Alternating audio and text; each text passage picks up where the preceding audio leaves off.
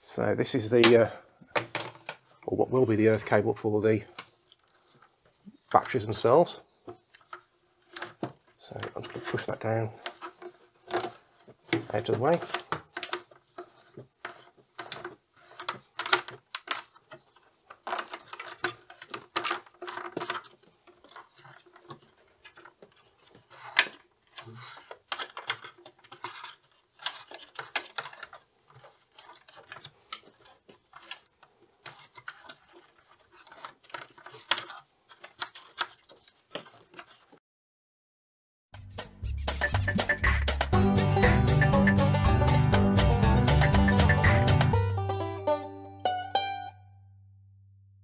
Right, I've had a quick wardrobe change. I'm going to put a jumper on because it's going to be a bit cold in this garage.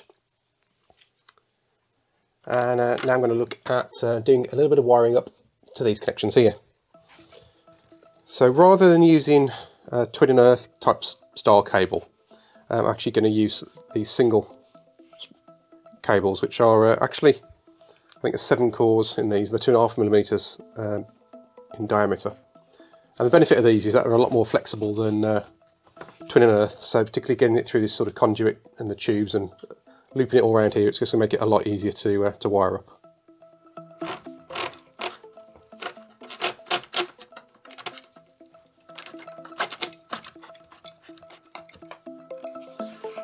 Also need to make sure I leave some slack on the back of these cables as well to so I'm going to slide the trunking, or the conduit on and off.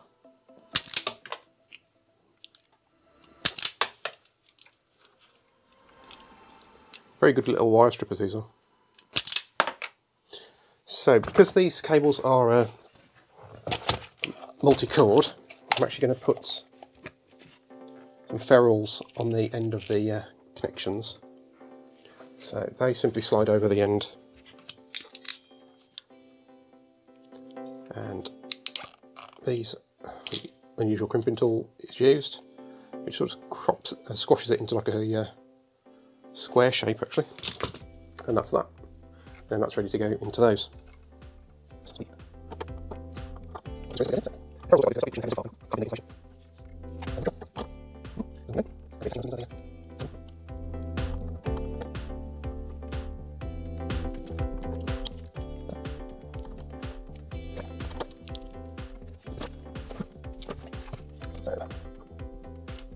All the connections I'm doing here will obviously need to be double checked by a qualified electrician when I get it all commissioned and signed off.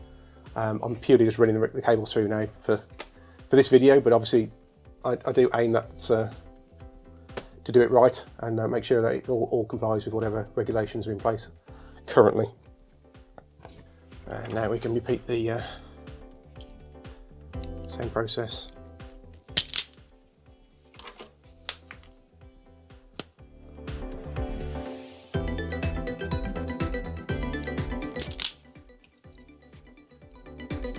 Grid connection cable.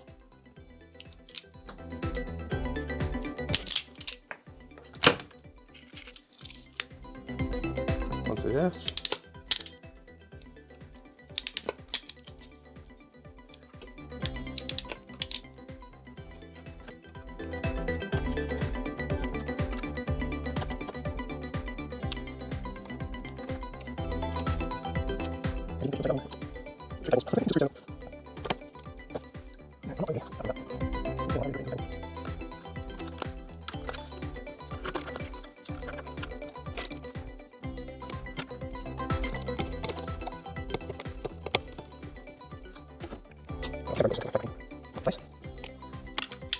Needs to be over there somewhere, so I can trim that back in.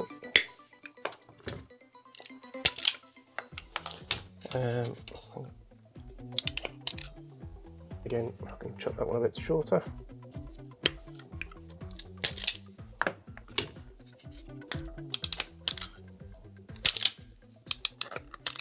This isn't going to make the most riveting video, watching someone screw a faceplate on the wall, but you know, there might be some people in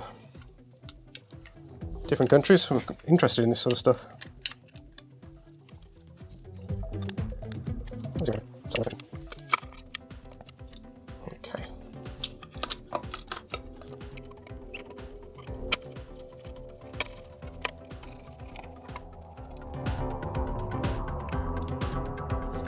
So the earth cable needs to go all the way back up to these earth terminals up here. I don't need to break it out in here because I'm not breaking the earth as it goes through. And then the blue and brown can terminate in here. So again, I'm going to leave some slack on these cables because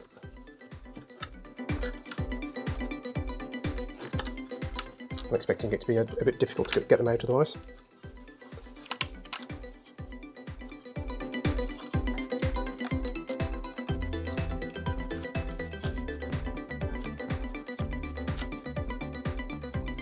I'll clip them in as we go along.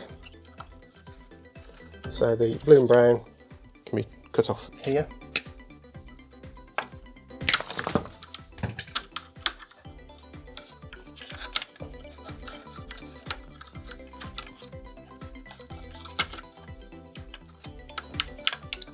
And then the earth is the longer one.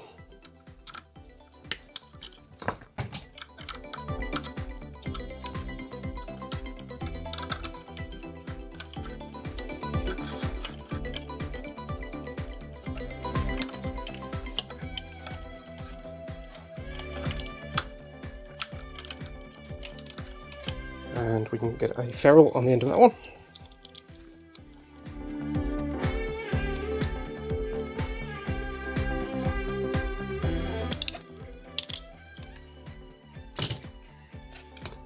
Now I will drop that in there just to keep it out of the way.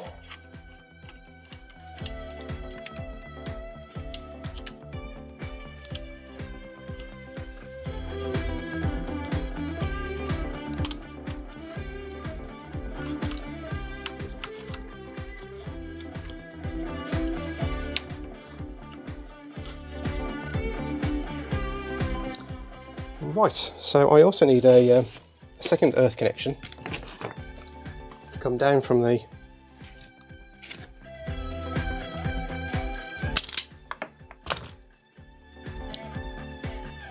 earth connection here, all the way down again and back up to the back of the inverter.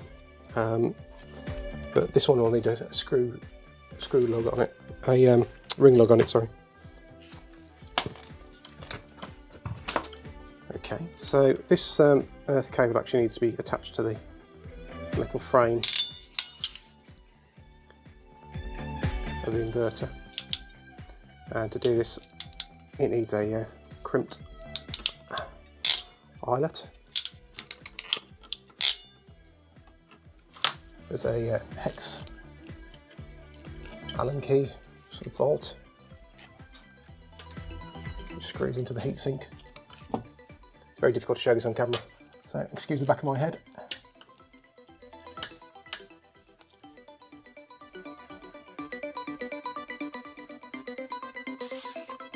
Now the fun bit, I should be able to slide this back on, he says.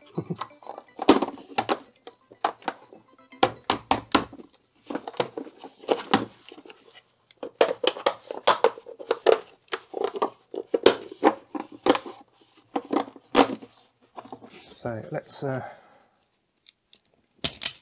some more ferrules onto some cable.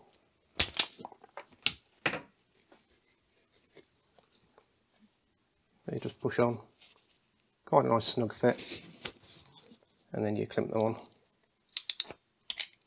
using that. And a good tight connection once they're on there. Just got to make sure you cut the cable to the right length just so it gets out. So you can just about see the end of it. Perfect.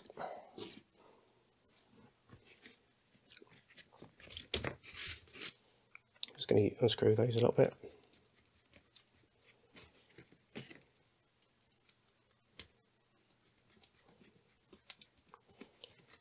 These are just three terminals. It doesn't matter which one's going which, as long as you match them up on the output side of it as well. I'll use the two end ones just to keep the separation. Not going to over tighten them at the moment. So the brown goes on that end, just to match up with the other end.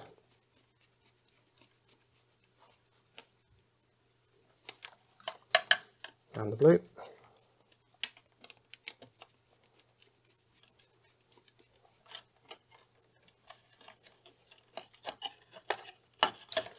Now this is always a tricky thing, just to try and clip that down.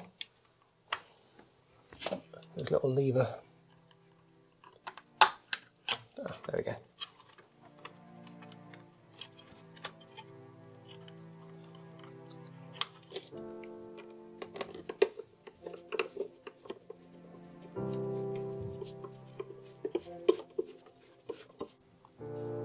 Off camera, I've drilled this 25mm hole and put some conduit through it as well. So that actually goes into the cavity in the floorboards in my house. So inside the house, I've had to lift a few of the floorboards up to route the cables over towards the consumer unit. Luckily, about 10 years ago, I had a new gas boiler fitted, and that meant that a lot of the floorboards had to be lifted up at the same time, so a lot of them have already been cut for me. So that makes routing cables relatively easy, although it's I've still got to lift carpets and floorboards up. I didn't video all of that, you know, it's just chopping up floorboards ultimately and pushing cables through. So I've got a 4mm squared twin and earth cable and also two category 5 Ethernet cables. So those are going to be running through for the CT clamps around the power and the solar cables for energy monitoring.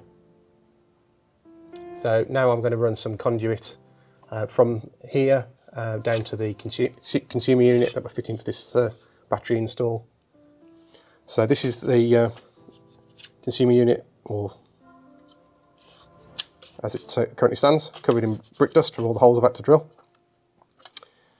We've got the earth connections that I've previously fitted, which we've already seen on video. These are the main power going into a 20 amp breaker, and then this is a combined RCD and main double pole isolator switch as well. So that 4mm cable will basically run into here and the earth bar, and then provide power for these two fuses here. The 10 amp won't actually be used at the moment. I've pre-cut and shaped the conduit and cut the holes in the backing plate so I can run the cables through.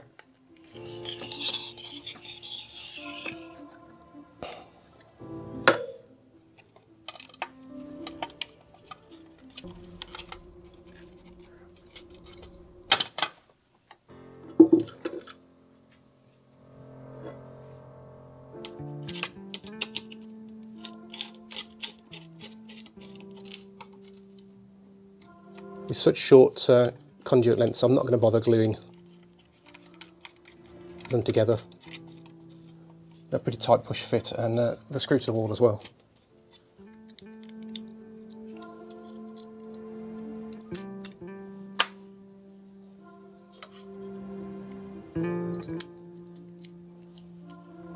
As you can tell, I've pre-drilled all these holes because you guys have probably had enough of me making my wall look like Swiss cheese. These are very difficult to screw things into. The hole's slightly too small, but there we go. So with this particular piece of conduit, I'm going to run the CT clamps through. This will physically keep them separate from the power cables, so just avoid any interference. But because they're the current related, it shouldn't really cause any problems, but better to be safe than sorry. The other side of this is that there isn't actually much space left in these other conduits that I've already put in here, so keeping them separate just allows me to run those through as well. Okay, so now I'm going to feed the cables through the conduit. I'll start with the CT clamps first of all, and the idea with these is that they'll then run onto the right hand side. So I'm just going to pull them through to this junction bit first, just to make it a bit easier.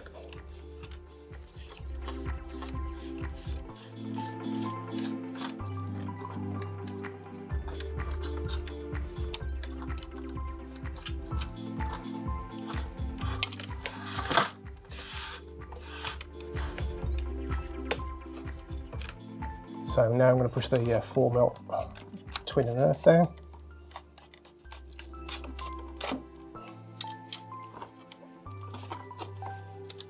That was easier than I expected it to be.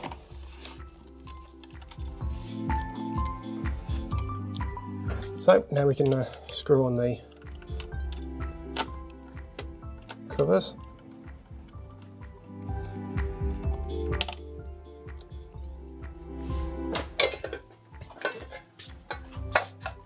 So I'm not going to connect up that 4mm twin and earth, that's the job for the electrician to do. But for now I can pop the cover back on the top. You don't catch any of the cables.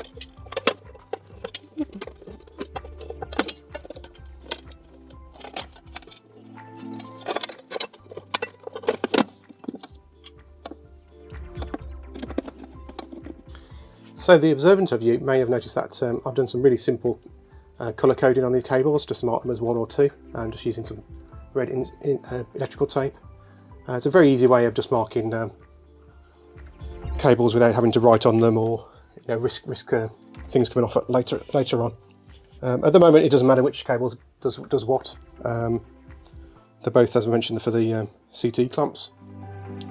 So I've got 2 small cable glands here,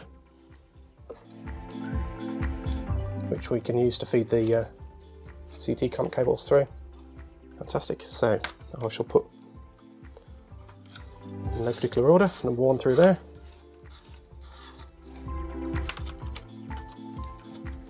And I'll just pull them back a bit to do some slack. So I've taken these category 5 cables, and inside those there's 4 pairs of cores. And they're all colour coded, and what I've done is taken the solid colours and twisted them all together, and then the stripy colours and twisted all those together just to end up with 2 connections. And I've done that on both cables, and all this is going to do is basically just reduce any chance of interference on those cables. And on this particular inverter there's a really simple screw cut terminal.